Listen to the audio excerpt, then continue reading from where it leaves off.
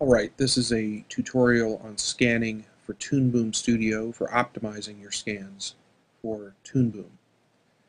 When you scan, you want to scan in either black and white or grayscale. In this case, I'm scanning in grayscale because I want to keep the texture of the original drawings more evident instead of going more high contrast with the black and white. And I'll show you why in a moment. So I've got an Epson scan interface open here. Yours may look slightly different. That's okay. One of the things that you can do, hopefully with your scanner interface, is adjust the black and white settings, the darkness and lightness settings before you scan, which is helpful. So I'm going to try to take out all that gray. You can see the gray in the paper.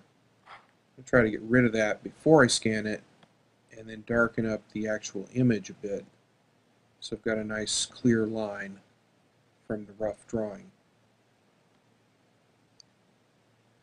72 dpi is fine for most pencil tests. You don't need a higher resolution than that. So I'm scanning. I've got my scan settings, so I'm going to hit scan. And then, of course, I'll repeat that for the rest of the scene until I get the whole thing scanned. Alright, so after you've scanned all your drawings, I usually like to open mine up real quick in a preview window and just check to be sure everything's there and scanned. It looks pretty good. So I've got this ready to import into ToonBoom. Now, one of the interesting things about, I've drawn a rough layout here in ToonBoom. One of the interesting things about it is obviously anything you draw on a vector layer in ToonBoom is transparent. When you bring in hand-drawn animation, you've got the option when you import and vectorize. Bring these in from this file. Select all. You've got the option of importing in black and white, and that works pretty good for some things, but you can notice that the line quality gets quite a bit thicker than and sometimes a little bit blocky. This isn't nearly as soft and subtle as the original drawings. So this can work fine for certain types of pencil tests, and the great thing about it is if you bring it in like this, where it's actually made into a pure vector, it's very easy now to work with this, and it's already transparent, so you've got no problem with working over the background layer. As long as you've got the light table on, you can see it and check your animation and make any adjustments. You can resize it or change it. So there's definitely some advantages to having it vectorized, but you can also see how messy some of these drawings have gotten. The vectorization process really does a number on the line quality, right? Okay, so I'm going to go back up and show you the other option for bringing in drawings. With texture, which is a new thing in ToonBoom Studio 4.0, which wasn't there in the previous version. So you choose with texture,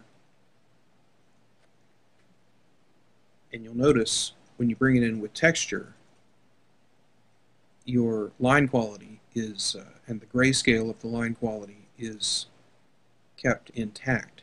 So it hasn't acquired that blocky, vectorized look. Now there's only one problem. If you bring these in straight as they were scanned, you can already see it in this one window. Let me give this a second for it to load up. Now the problem is, you can see here that the bitmap images are brought in, but they don't have an alpha layer, so they're not transparent. They're blocking out the background. If you're trying to do more than one layer, then it doesn't. It's not as good as working with transparency. So what you need to do first is take these layers, the bitmap layer, and give it a transparent alpha layer before you bring it in. Alright, so to bring these drawings into ToonBoom as transparent bitmaps, we need to strip all the white out of them. We're going to use Photoshop to process them. We're going to create an action and then batch process the whole group of drawings.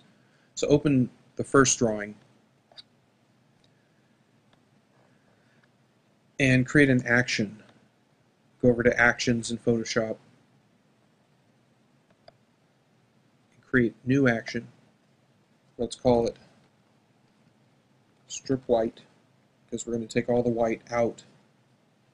The red button means I'm now recording the action. First thing you do is click on the image to make it a layer that can be edited. Then use the magic wand tool with the tolerance set to 0. Click anywhere on the white background to select all the white pixels. Then, to make sure you get all of them, go to Select and Similar, and that will make sure that you've got all the white pixels selected. Then hit the Delete key and then Control D. So now what we've got is an image with all the white completely stripped out. All that's left are the black pixels or the gray pixels from the actual image that you've drawn. I'm going to close it and save. I'm going to save it for ToonBoom. PNG is a good format. So I'm going to save it as PNG, and we're done. Now I hit the blue button, which is Stop Recording.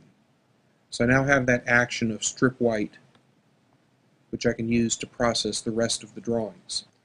Now, having processed those drawings through Photoshop to make them transparent, it's easy to bring them into ToonBoom, and they're now going to be transparent layers that you can work with your other vector layers that are in ToonBoom, but it won't have lost any of the pencil sketch quality.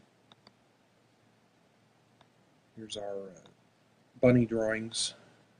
Select all of them and open.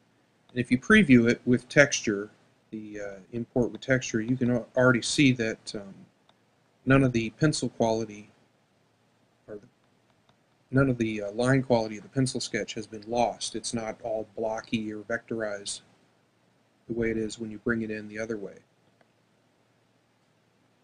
So this is going to import, and now that they've imported in, you can see that all the drawings are transparent. You can create, you can reg it to the background, you can work with other bitmap layers that are similarly processed. You can create a new vector layer over top of these drawings after you've looked at it as a rough pencil test and you're happy with it. You can do your cleanup on a vector layer, which can help for ink and paint.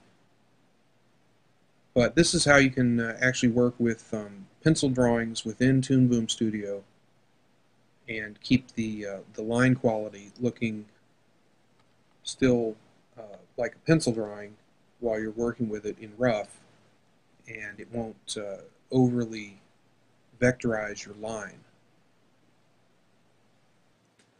Now that we have all our drawings brought into ToonBoom, you can test it within ToonBoom, watch a test movie of your animation with or without the background or other levels. If you want to just test for instance, the animation of this rabbit, check it out to be sure it's doing everything it should be. You can scroll through it frame by frame to check all your arcs and anything else that you might want to check in the timing. Then when you're done with it, you can output the whole thing as a QuickTime movie. So this is just a way that you can do traditional pencil tests with ToonBoom Studio. It takes longer than shooting with Digicel or TV Paint or something where you've got a live video feed, but it can be done. Has a few extra steps processing those drawings through Photoshop, but I just wanted to show you this as an example of how you can use ToonBoom Studio to do a traditional pencil test or traditional style pencil test where you still have your drawings look like pencil drawings. They're not all vectorized. Your line quality will be whatever you put. And of course, if you scan cleanup drawings this way and bring them in, they look even better.